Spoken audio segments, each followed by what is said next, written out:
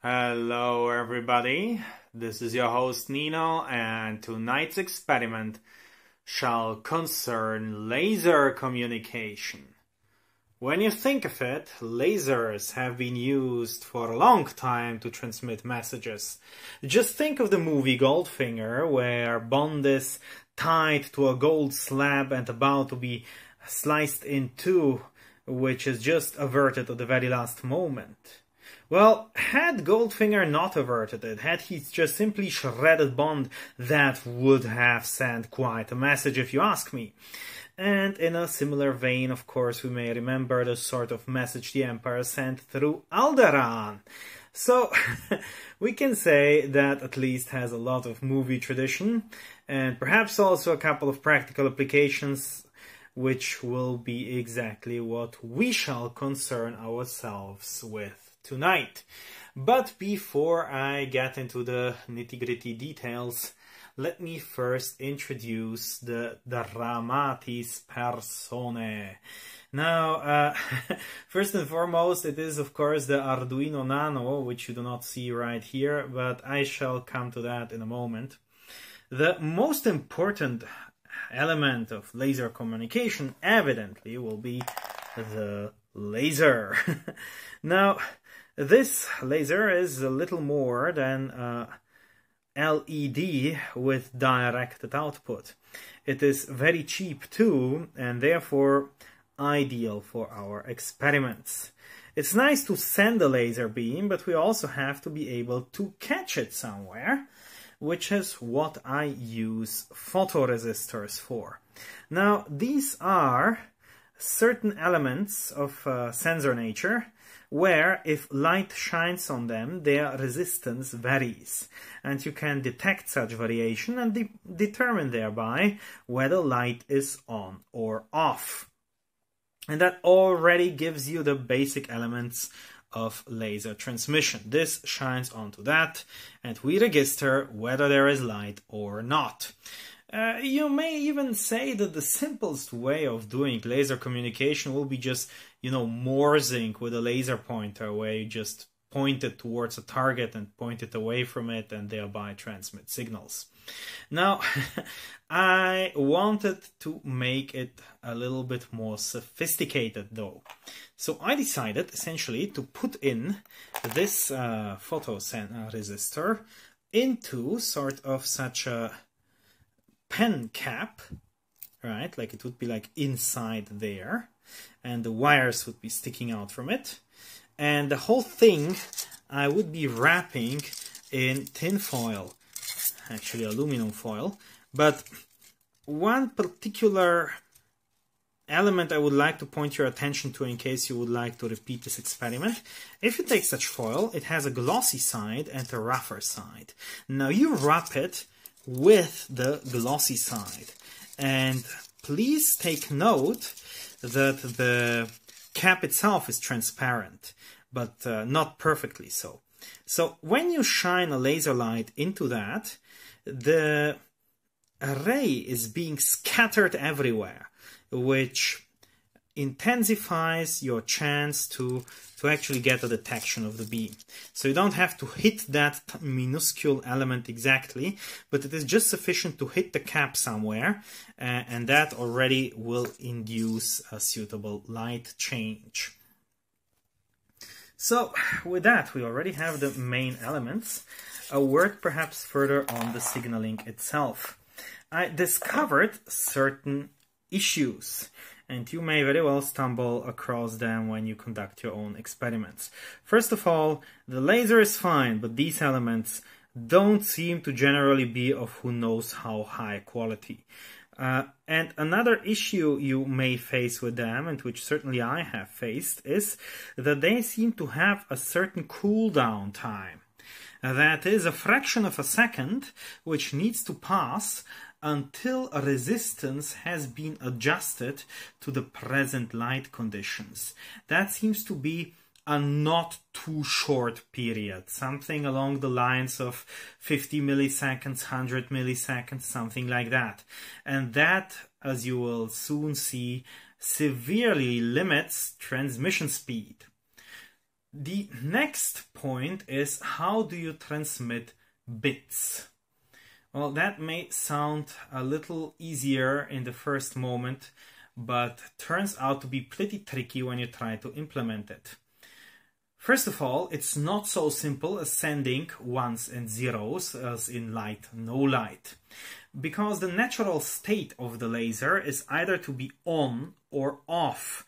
So if you receive no light, it would look like you receive a lot of 0 bytes, but that just might not be the case, because in reality it might be just that there is no transmission going on.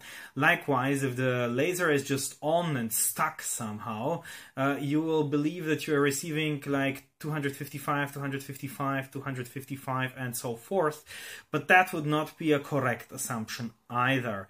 So instead of that, I went for a slightly more complex scheme where the transition of light to no light means 1, and the transition from no light to light means 0, and only then bits are actually received. Trust me, that scheme works better, because that way you avoid the 2 base conditions of the laser to be either on or off, and really go just for the changes of conditions which you may faithfully assume to carry information. Now, one other issue I faced was, when does a byte begin and when does a byte end? If you would just transmit bits, you know, how do you make sure that you don't take like 2 bits of the previous byte and 6 bits of the next byte and declare that a received byte and thereby receiving gibberish?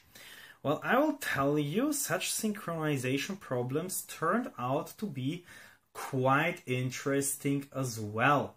So instead of just simply transmitting the bits, I also have a begin and an ending of the byte. The begin of the byte being a longer period of the laser being on, and the end of each byte being a twice as long period of no transmission. And as soon as light is detected, the internal clock, like the delays with which the chip is operating, are synchronized to that, and the receiving element is ready then to time the receipt of the bits. Because that's also an issue. If a pulse, for instance, takes 100 milliseconds, how do you make sure that it is not overflowing somehow, that on the one detection segment you get 80 milliseconds of the pulse and in the other one 20 milliseconds, and perhaps again mess up detection. So such issues, when you try to establish such communication, do pop up. And if you look into my messy code, you will see that I had to deal with sort of all of them, and they do make that sort of experiment a little bit more difficult.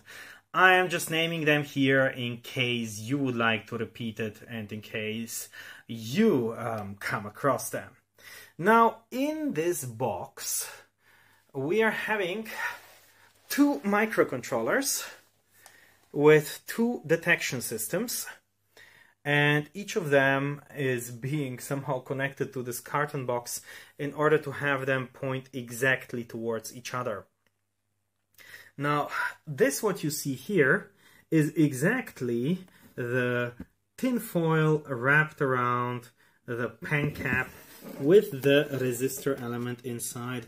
I'm not sure we'll be able to see it, but anyway, I'll aim to show it. So that's perhaps not too easy to see, but in there is the one element, and in here would be the other one. I don't know whether you can see it now, but anyway, they're inside. So you can see this is also creating a little bit of shade, which is very useful in order to not have the whole thing be too much disturbed by ambient light. Now, this cap is connected to these sticks which are going through the box, but these sticks are really just used for fixation. They play no other active role in the experiment.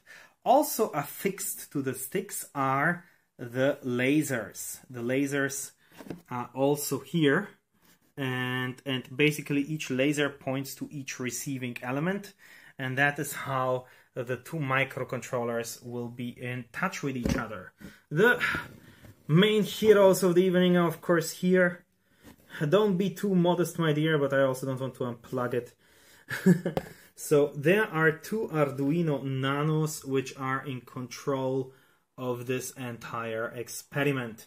Now, you will also notice that this one has some battery clip hanging out. Well, that plays no functional role. It is just there, and I don't want to disconnect it. Same goes for the SD shield. You know, sometimes I make experiments which need an SD card. This one doesn't, but I also don't want to fuss around with MISO, MOSI, and what other connections there are to be. So don't pay attention to the battery clip and the SD card shield. The entire coordination of everything just happens with the Arduino Nano, whose pins are connected on the one hand to the laser and on the other hand to the receiving element. Thereby, we are having the following connections. Perhaps I should explain it on this one as it is somewhat better visible. So the laser itself, so these are the wires from the laser, yeah? They are simply going to ground and D2. So D2 being like the plus connection, and ground connect to the laser. And by making D2 high, you turn on the laser, right? The other connection you're having is the photoresistor, whose one end is, let me show that end. It is this one here, whose one end is connected to plus, in this case plus 3.3 volt. I took the 5 volt connection for the laser. And then on that other end, there is connected inside here a 10K resistor. The wire after the connection is going to ground, like the thing after the resistor is going to ground, and the wire before the resistor, so just coming out and touching the resistor's own connector, and then comes a further 10K resistor here, goes to A0. So A0 is where we shall be reading the photoresistor's values. And thereby you're having sender and receiver facing each other in each case. And in a moment I shall demonstrate to you how this looks like in practice and how it works. Now, I am having a lot of trouble with these little guys here, given that they seem to be utterly unreliable. Like, it's incredible what a bad quality of electronic part this truly seems to be in my case. And so if you experience issues with them, don't be surprised. You truly are not the only one. Now, without further ado, let me demonstrate to you how we can operate our laser modem, sort of. See you in a moment. Now, the lasers are directed against each other, and each is just lit up and lighting up the detector of the respective other one. So that is what the box really looks like. You notice that here this detector is on, as well as the laser light a little bit over here, right? And you can all the same see also this detector lit up and this laser light. And if I like move my hand in the middle, you can see that on both ends the laser light is being reflected. So they are now not transmitting actually information, but they're just lighting up each other. Doing this sort of little exercise might be helpful if you wish to calibrate your lasers for light and darkness. And that is exactly what is happening here. So I have connected to the both serial ports to which these Arduinos are connected, and the A0 pin is telling me what light intensity is being right now registered. Now, if I hold my hand in between in order to interrupt the flow, you notice that definitely the values are way under 400, perhaps even under 300. The reason why sometimes they're a little bit bigger is that the reflection on my hand itself is generating a little bit of light, and that is something which the sensor can pick up. So that is why now, if I move it further to the left, you see that these lower values are decreasing as well, because there the reflection is no longer that strong as it was when I was here, and here you will see them getting stronger again. Right, so that gives you an idea of what a lit sensor and what a dark sensor should look like, looking simply at the sheer numbers transmitted to us over the serial port. And using that knowledge, we can calibrate the sketch so that it registers light and dark correctly. In a future step, I might as well consider making that an automatic process, like just simply letting the system measure intermittently the ambient light and decide for itself what shall be light or dark. But for the time being, this is just a manual adjustment. All right. I'm having difficulties to focus on my screen or what? Anyway, you see things here. The calibration sketch itself is, by the way, extremely simple. It is really just that. You turn on the serial port, say what pin shall be used to activate the laser, say where you would like to read the input, turn on the laser, and then just print periodically what readings you have on the light sensor. In fact, if you have not yet connected laser and detector, you can play it even just with one microcontroller by pointing the laser towards its own detector. AVR dude done. Thank you. Oh well, thank you, AVR dude. For now, the Arduino IDE has actually loaded the laser modem sketch onto each of the devices, and they are ready to communicate. In fact, I just undertook a couple of tests, which I shall now invite you to. So these are just, come on here, these are just the two serial ports connected. One is being TTY USB 0 and the other one is TTY USB 1. I did a couple of calibration tests, and now they should be able to get proper signals from each other. Hitting that sensor and not having things slip is a bit of an art, more than I thought so. But fortunately, I have here one extra function to support me, namely, when I press the hash sign, the laser is activated for 4 seconds. Hash. And now I can thereby see whether I'm hitting the target nicely. This does not otherwise transmit really information, because for that the characteristic changes of ones and zeros are not implemented. Okay, let's try the other laser too. Again, hash sign. And we're having actually good target allocation. Like we are actually hitting it nicely, and we should be able to greet each other now. So what shall we write here?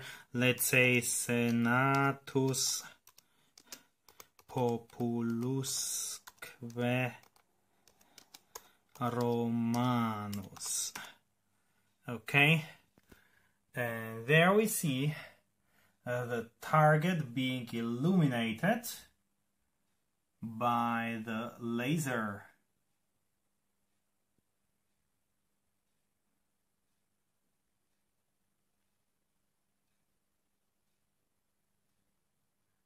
What you will notice that is interestingly lighting up is this little dot here, just right behind the main entrance, so to say. Well, that little dot is a little bit of space around the exiting wire of the light sensor in order to avoid any contact between the tinfoil and the wire. So I made there a little bit of space, and there we do not have tinfoil, so when you light it up it is appearing. However, it seems it has miscalibrated itself again. For some reason that sensor is rather finicky. So I am having here the Senatus has not been properly transferred, and the rest is also a little questionable, huh? Let's call it that way. And if I try, however, from here to send to the other one, what will happen if I say, okay, Control J, Control M in order to get to the next line. So that transmission was only halfway successful. And let's say quid Latine dictum altum videtur. Whatever you say in Latin sounds elated. Well, that transmission seems to be working nicely. Looks like I may need to work a little bit on the calibration of the other sensor. As you notice, we are hitting here the target perhaps a little better than on the other half. But in principle, laser transmission through Arduino Nanos is working. Now there's a couple of things to notice here. Namely, the transmission is half duplex, not full duplex. In other words, each of these two Arduinos can only either send or receive, but not both. In order to receive full duplex communication, I believe the most sensible thing would be to simply use 4 Arduinos, each dedicated to either sending or receiving. Now, the issue is that anytime we get a letter from the serial port which shall be transmitted, the entire byte is being sent, which means actually a lot of signaling is going on. And during that time, we are having here a couple of transmission errors too. And during that time, it is not possible for anything else to be transmitted. Also, I am having a little bit of an issue with actually targeting correctly the core of the sensors. And that is quite obvious here. As you know, these things somehow twist and turn just a little bit, and then letters are not received anymore with the proper intensities. So here, so to say, nothing happens. That's of course not very good, but these are a little bit of things which I can work on. I believe the main issue is actually having half duplex communication, and that is not really something I can that easily fix, because transmission always takes quite a long time for any byte. Well, and the trouble is, as I may have mentioned already, that I cannot just simply increase the transmitting speed. The thing is that the photoresistor is needing some time to cool off after having experienced the light change. And that is simply a fact of life, not something I can change big time. Now let's try another one. Let's just say Control J, Control M. And now it took it, right? If I say simply hello world,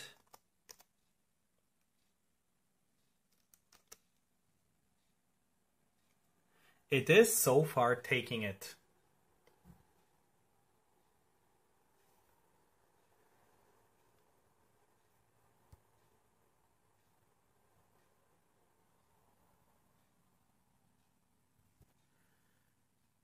So there are still a couple of things to improve in this experiment, but let's say it is properly practicable to an already interesting degree. And I hope thereby to have solved the issue of the guy on the island who was asking how shall he transmit information from it to the mainland. In theory, that should actually be possible, perhaps with a more powerful laser, but the idea is of course always the same. And of course, if you have ideas for improvement or would like to further work on this, please let me know. I shall be all too pleased if someone finds this idea useful. Anyway, thank you very much for watching, and from me, goodbye. While actually, you know what, before actually really leaving, I shall leave with a salute to you. Let's press the hash sign here and the hash sign there, and so you have a fully illuminated laser salute. Well, that's it really then. Have a great evening and goodbye.